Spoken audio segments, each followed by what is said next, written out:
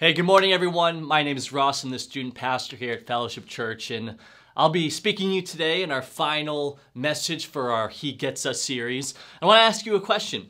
Are you or someone you know a chronically late person? You know, this is the type of person where if they need to be somewhere at 9 o'clock, you're telling them to arrive at 8:45, hoping that if you do that, they'll show up at the right time.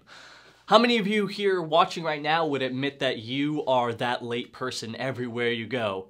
I mean, come on, are you watching this message right now because you missed the first 15 minutes of mine in person on Sunday morning? No, just kidding. But yeah, some of us here watching, you probably are that late person. But what is more frustrating though than having to wait on a person who's late? You know, that person where you're trying to go somewhere, you have some place you need to be. You're the person who likes to be on time, even likes to be early, yet you're waiting for somebody else to arrive or to get ready. It's frustrating. You know, how long do you wait in that coffee shop for your friend to arrive before you get up and leave? And you can think of so many strategies to be on time, right? Just wake up earlier. Just leave 5 minutes earlier. If you're late to the meeting all the time, coming in with a Dunkin' Donuts coffee, don't stop at Dunkin'. Don't take that back road that you think is faster because it's not. See, we've all felt that way towards people before in our life who we have to wait on. But I want to ask you this. Have you ever felt that way towards God? Have you ever felt in your relationship with Him, through your faith in Him, that He has been late, that you've been waiting on Him to come through for you, and you're just sitting there and you're like, God, why are you choosing to be late? Why haven't you arrived? Why haven't you come through? Why haven't you answered my prayer, God? Where are you? I'm sure if you're watching this right now, you felt that way in one time or another. Maybe you're feeling that way right now and you're just wondering and you're praying, God, I need you to show up. Why are you making me wait for you? Perhaps you would say that you're waiting on a miracle.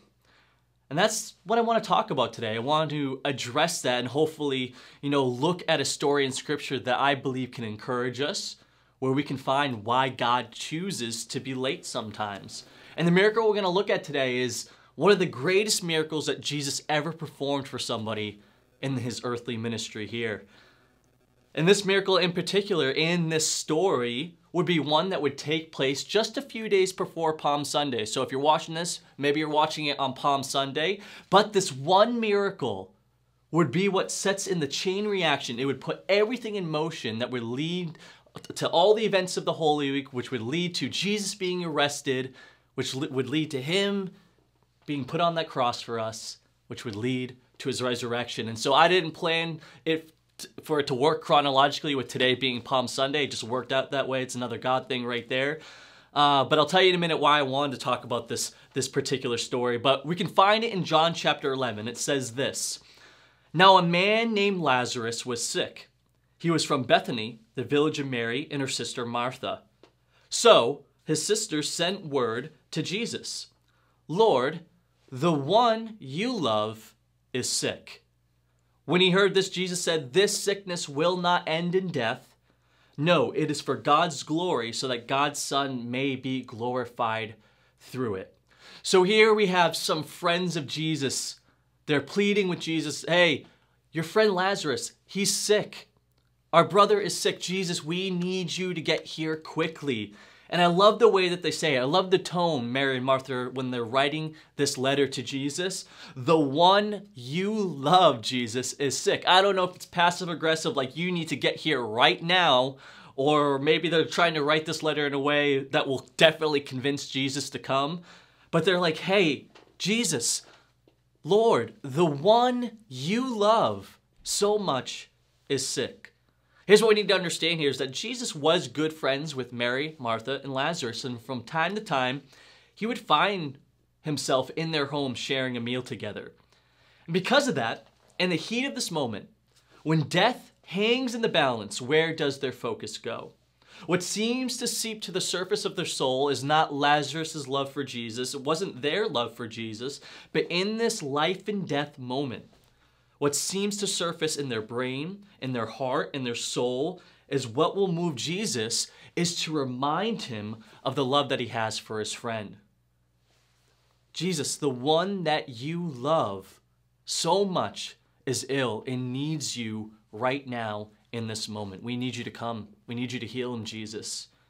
Maybe you feel like that today. Maybe that's your prayer too. Jesus, the one you love is ill. I need you to perform a miracle for me.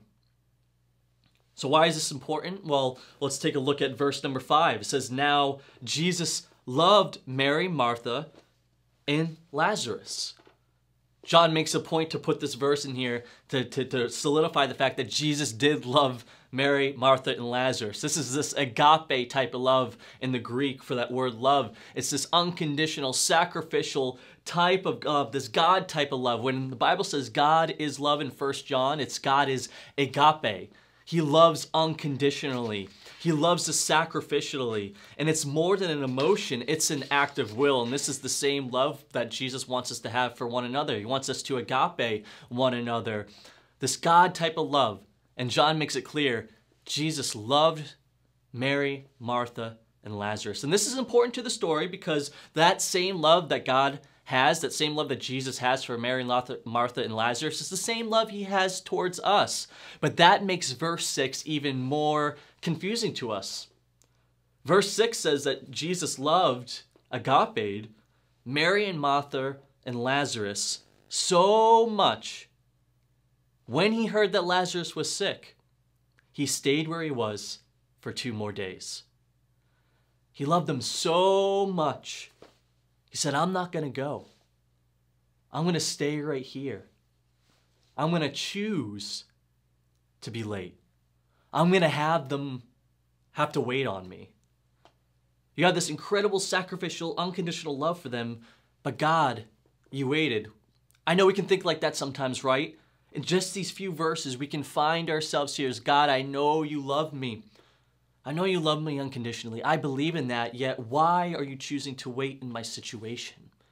Why are you not coming through? Why aren't you performing the miracle we're asking? The one you love needs you, Jesus.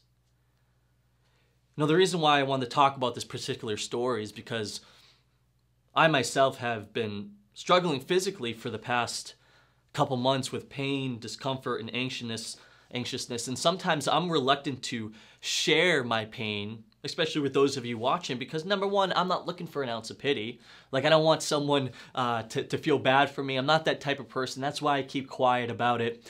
And also, like, the way I think, I'm like, I know that people that are watching, you are going through something so much worse than I am. I know that there are people in our church and people in our community that are suffering way more than I am to a greater degree, and I can compare myself with them and be like, no, let's put all our prayer power towards them. I don't need the prayers right now. That's how selfishly I think sometimes. I would call that selfishly. Like, hey, I don't want people to have to pray for me. But you know what? I also say that to you today to encourage you not to discredit your pain, not to discredit your suffering just because somebody else is going through something worse. This is part of our human experience here, is that we all are going to suffer. We're all going to have pain in our life. This world is broken. And so don't minimize your suffering to someone else's, because here's the deal. There will always be somebody who had it worse. And Jesus himself suffered as well to a greater degree than we could ever understand. But for me, at the age of 15, I was diagnosed with degenerative disc disease. And I know that sounds bad. It's not really a disease. It's more of a disorder. And long story short, I got a bad back. And I have flare-ups, okay? I've been living with this for about 15 years. Most of the time, by the grace of God, I have no problems. But just about a month ago, basically from right now, today, my back started to flare up.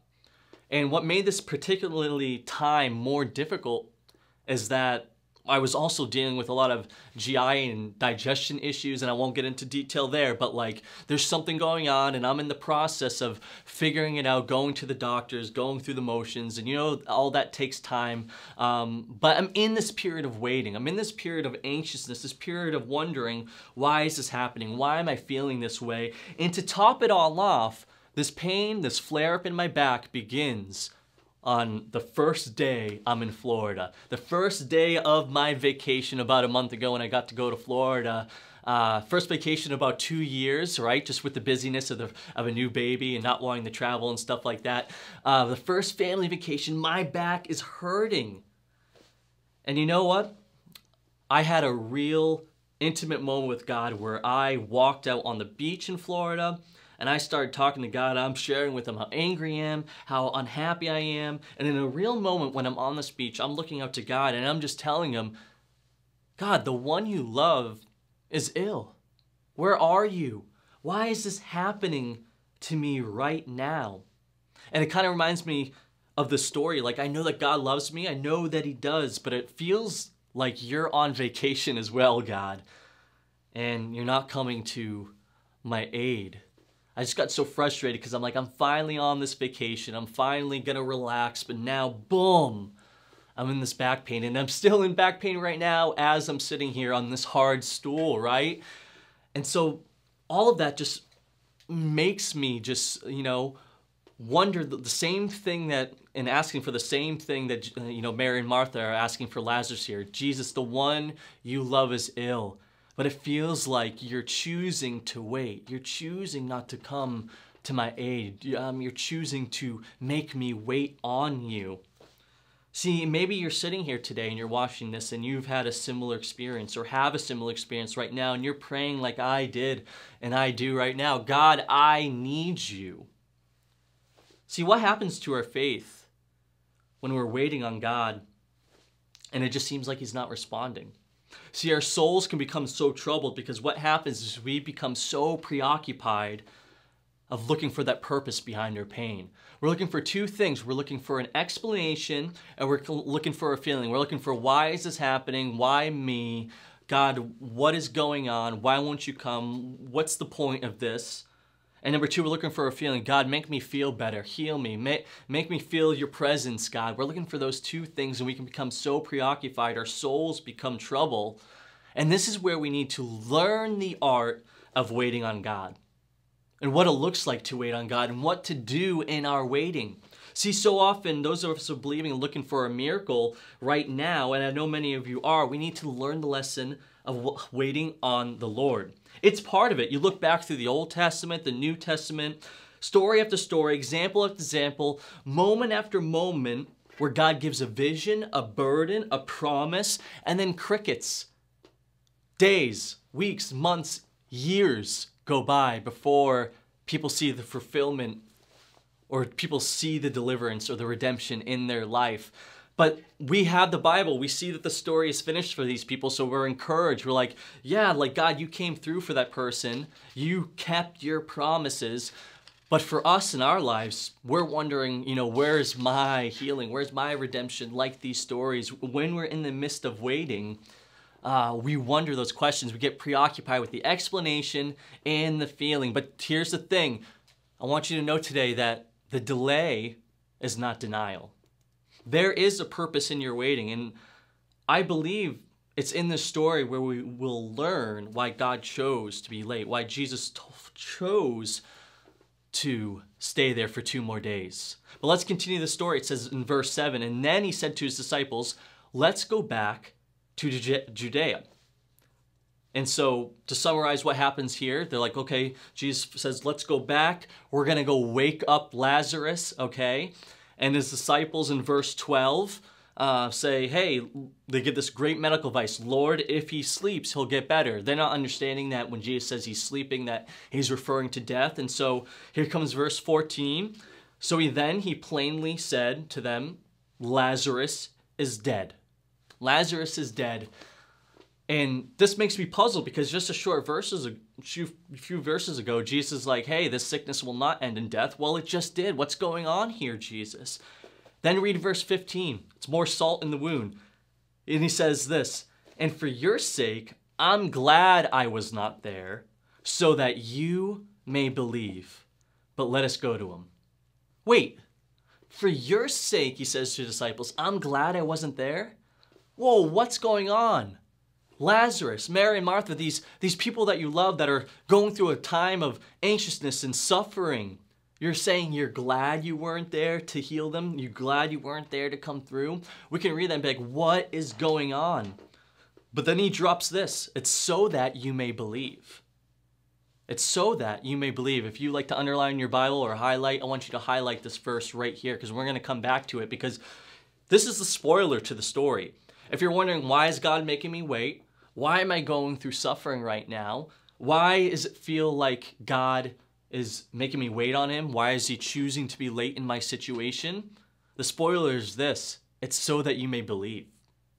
It's so that you can see and experience yourself the same thing that's going to happen in this story. And if you're wondering what that is, well, let's continue the story. But remember that. It's so that you may believe. All right, verse 17, it says, on his arrival, Jesus found that Lazarus had already been in the tomb for 4 days. Now Bethany was less than 2 miles from Jerusalem, and many Jews had come to Martha and Mary to comfort them in their loss of their brother. When Martha heard that Jesus was coming, she went out to meet him, but Mary stayed home. Lord, Martha said to Jesus, if you had been here, my brother would not have died. Whoa, she's getting real honest with Jesus, right? She's just telling it how it is. Jesus, I believe in you. I believe in who you say you are. I have faith in you. And if you would have been here, my brother would not have died. She's getting real honest with Jesus in this moment. And this is important because I think in our waiting, we need to learn how to pray honestly as well. Kind of like how I shared when I was on that beach and I'm just praying to God. I'm like, God, the one you love is ill. I'm angry. Why is this happening? I was talking to God. I was like, God, like, I've been working hard for you. I've been in ministry working my butt off. I'm working my butt off with these students. I've just gotten back from winter camp, as you saw in the announcement video, with all these students. I'm doing so much for you, Jesus. And I'm like, why is this happening to me now? I don't deserve this. That's the type of thoughts I'm having towards Jesus. But here's the thing. God can handle our honesty. We need to be honest with God. And you might say, hey, that's uncomfortable to talk to God like that. That's irreverent. I would say that's intimate. God can handle your anger. Just as Jesus is handling what Martha's saying to him in this moment. He can handle our questions. And how on earth can we have intimacy with God if we're unwilling to be honest with him and share with him how we're feeling in situations like this? And we're wondering, why is he wait? Why aren't you coming through? Because it's in that honesty where we're choosing to invite God in. See, from her perspective, Jesus, you didn't show up. He's been dead for 4 days. This wouldn't have happened if you just showed up. And in the moments where she's being honest here, you know what she's doing? And in the moments where we're being honest, you know what we're doing? We are opening our heart in a vulnerable way for God to be present in our struggle. And we just start to pray honest prayers. And sometimes we may not understand what's going to happen next, but don't forget, delay is not denial. God is not late. He may be late by our priorities, our expectations, but he is never late on his. Jesus didn't show up for a reason. He is up to something in this story, and he's up to something in your story. He's working on your behalf behind the scenes. So let's continue. Verse 22, she says, but I know that even now God will give whatever you ask. Okay, she's showing a little bit of faith. Jesus said to her, your brother will rise again. Martha answered, I know he will rise again in the resurrection at the last day. She's saying, I know I'll see him one day. I'll see him in heaven eventually. And then Jesus says this to her in verse 25, one of these great I am statements. Jesus says, I am the resurrection and the life. I am the resurrection that you just talked about. It's not an event in the future. The life you're looking for is not something in the future. It's right now. I am it. I am the resurrection and the life. I am what brings dead things back to life. I have the power over life and over death. And he says, the one who believes in me will live, even though they die. And whoever lives by believing in me will never die. Do you believe this? Is what he says to Martha. This is an important verse for us today because whatever situation you're in your waiting, We have to be reminded with who Jesus is, the truth about him. He is the resurrection and the life. Do we believe that? As we're about to head into Easter, as we're about to head into Good Friday as well, do we believe this? Verse 27, "Yes, Lord," she replied. "I believe that you are the Messiah, the Son of God, who has come into the world."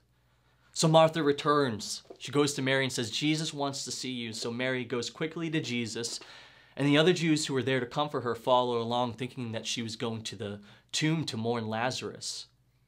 Verse 33, as Mary arrives to Jesus, she says the same thing. "Jesus, if you were here, this wouldn't have happened." She gets honest with Jesus, and see what happens when she's honest. She's inviting him in so that we can get verses 33 through 35. When Jesus saw her weeping, and the Jews who had come along with her also weeping, he was deeply moved in spirit and troubled. "Where have you laid him?" he asked. "Come and see, Lord." And then we get verse 35. And this is the shortest verse that we have in the Bible. And some of you already know it just because it's the shortest verse. Jesus wept.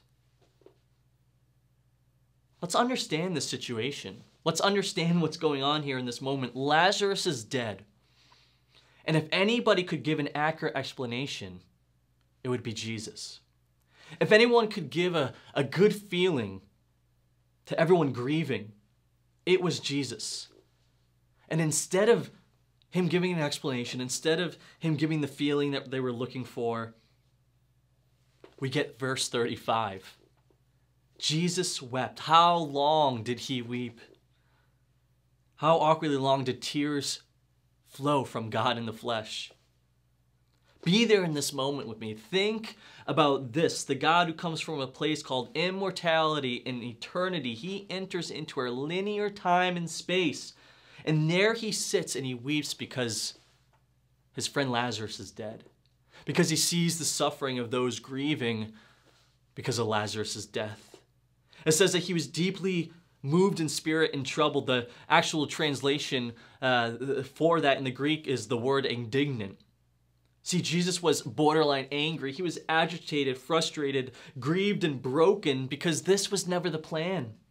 This suffering was never the plan that God had. This was not how things were supposed to be. The curse of sin brought this planet into futility, and as a result, there's brokenness, there's pain, there is suffering in our world. Our bodies are broken. But the story shows the nature of God, that he chooses to enter into our suffering. He could have stopped it from happening. He could have kept Lazarus alive. He's done those miracles before for others. And even knowing what he would do next, we still get verse 35. Jesus wept. I want you to know, if you are going through suffering, if you're going through a pain, whether it's bodily pain, chronic pain, or a disease, or you're going through grieving, or you're just in a state of anxiousness for the future, or maybe it's you're worried about somebody else who's going through that in your life, I want you to know that because of verse 35, we know that Jesus chooses to enter into our suffering. He chose to be late, and he chose to experience that. He's with you in your suffering. He's with you in your pain. And when we're honest and open up in prayer and become vulnerable before him, he enters in. We're inviting him in. Verse 38 says, Jesus, once more deeply moved, came to the tomb. It was a cave with a stone laid across the entrance. "Take away the stone," he said. "But Lord," said Martha, "by this time there's a bad odor, for he has been dead for 4 days." Look at how preoccupied Martha is with the natural, even when speaking to the one who's supernatural. She's like, he's been dead there for 4 days. Like, he is really dead. There is no coming back for this. I mean, she just said she believed Jesus was the Messiah, that he was the resurrection and the life, but she still doesn't understand this moment. She's getting preoccupied again. No, he is really dead.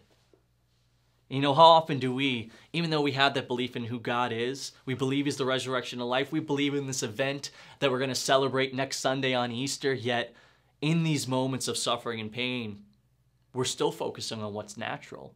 We forget we serve a God who performs miracles and makes a way when there is no way, who works on our behalf behind the scenes, who is the resurrection and the life, who is in the business of bringing dead things back to life.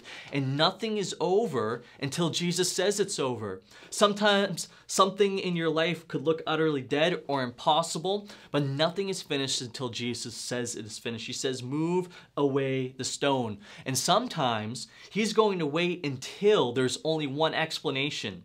Only one. You're not waiting for nothing. And I can't tell you what the outcome is going to be, but I can tell you He's present with you in your suffering, and He has a purpose in it. Why? Because sometimes God will wait until the expiration of your expectation.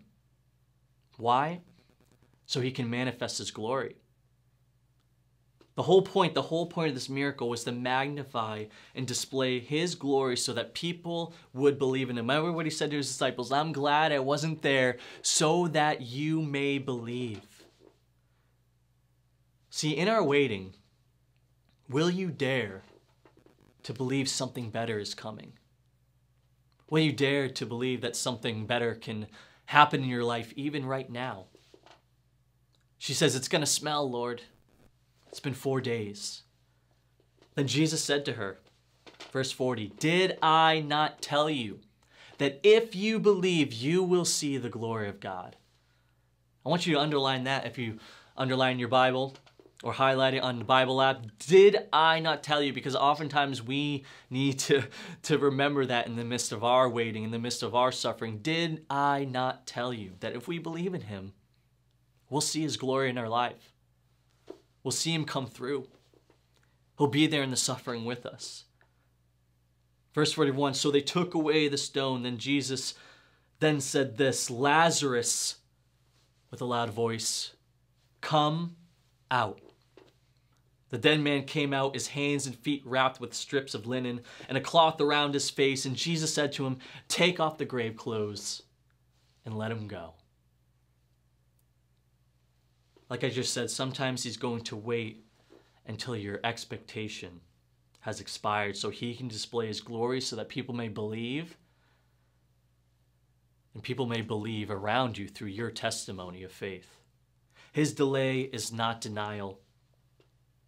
Remember what He said to His disciples, I'm glad I wasn't there so that you may believe. See, this story isn't just about Lazarus. This story is about us. You are the one He loves. It's about you. Think about this. Could He have kept him from dying? Yes. Could He have even resurrected him from a distance? Of course He can, but He chose to go. He chose to be late. He chose to make them wait. He chose to be there in their suffering. He chose to weep. He was deeply moved and agitated because of the curse of sin that brought death into this world, not only to the one that He loved, but caused suffering to the people that He loved as well. And He chose to go there and be with them in the midst of their suffering, all to perform this one miracle of bringing something dead back to life so that they may believe. And I believe in your story today, God may be making you wait so that you may believe. So that through your trust in Him, you can see Him manifest His glory in your life. Here's why this story is also about you.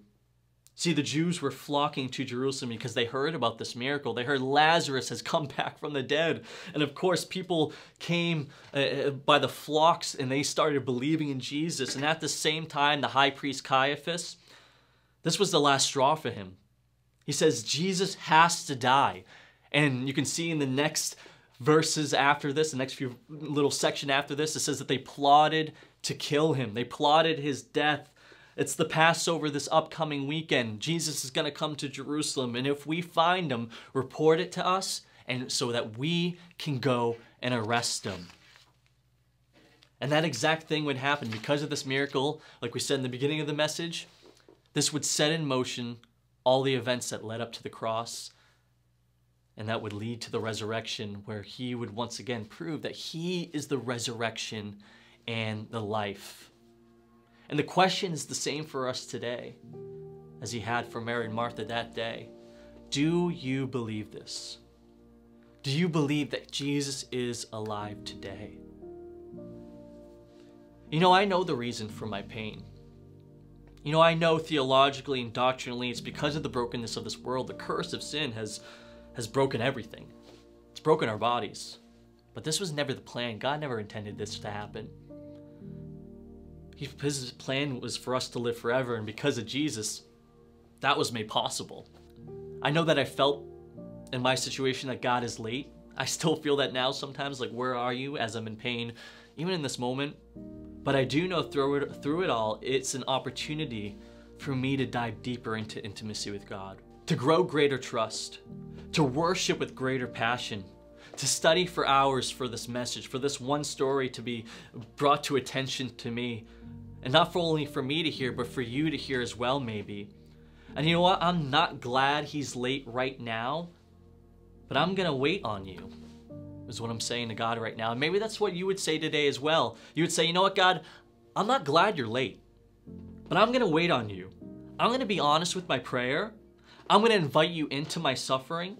I'm going to dare to believe something better is coming. And I know that your glory will be revealed so that I may believe, that my faith would increase. And you know what? I know why I can believe in that today as well is because of the stories of so many of you. So many stories of people who come to fellowship who have waited on God, and God has revealed his glory in their story. And I get to hear these stories. That's one of the perks of being a pastor here. I get to see prayers answered and God come through for people. And it's such an encouragement because God is in the business of bringing dead things back to life. I want to read this final verse to encourage you today. It's in Isaiah 64:4. It says, "For since the world began, no ear has heard, no eye has seen a God like you, who works for those who wait for him." When you wait on God, he acts on your behalf. When you're waiting on God, he moves on behalf of you. His delay is not denial. In our waiting, he's working. In our pain, he is present. And when there seems like there's no way out, he rolls the stone away. And will we dare to believe in that today? And if you do, just perhaps you'll be glad that he chose to be late, so that his glory was revealed in your life, so that your faith would increase, so that you would believe, and others would believe through your testimony, through your faith, through your belief. The good news is this, of the gospel. Because of the work of Jesus on the cross and his resurrection, because he is the resurrection and the life, by the grace, the power, the glory, and the goodness of God, there is something better that can come for you today, and there's something better coming for you for your tomorrow. Let's learn the art of waiting, church. Be honest with your prayers. Invite him into your suffering. Dare to believe that something better is coming.